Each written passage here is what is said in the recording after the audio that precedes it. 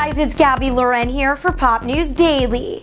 Lindsay Lohan is supposed to be checking into rehab within the next day, but apparently she's already planning a way out of it.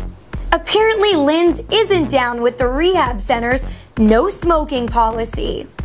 According to TMZ, Lindsay is off to Seafield Rehabilitation Center in New York tomorrow.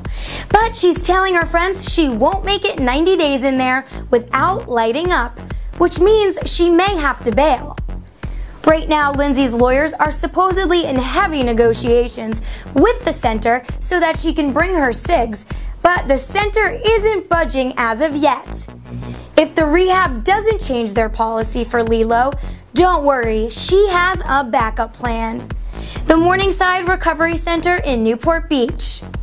Lindsay has already been there in 2010, so she knows she can spark it up. LA City attorneys would still have to approve the rehab change.